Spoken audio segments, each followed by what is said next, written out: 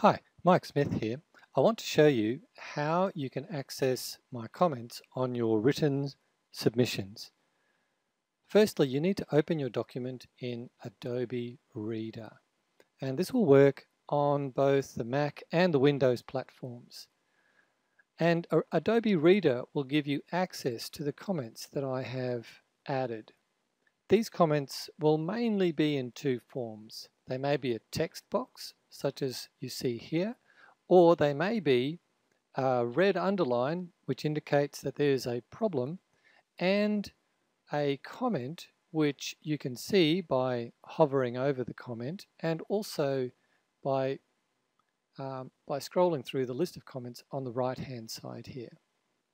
So if you double-click on a comment, the box comes open like that, and you can see that what I've tried to do is give you some alternatives to how this language could be used. Okay, so that's all there is to it. Adobe Reader is free for download from the Adobe website. Thank you very much.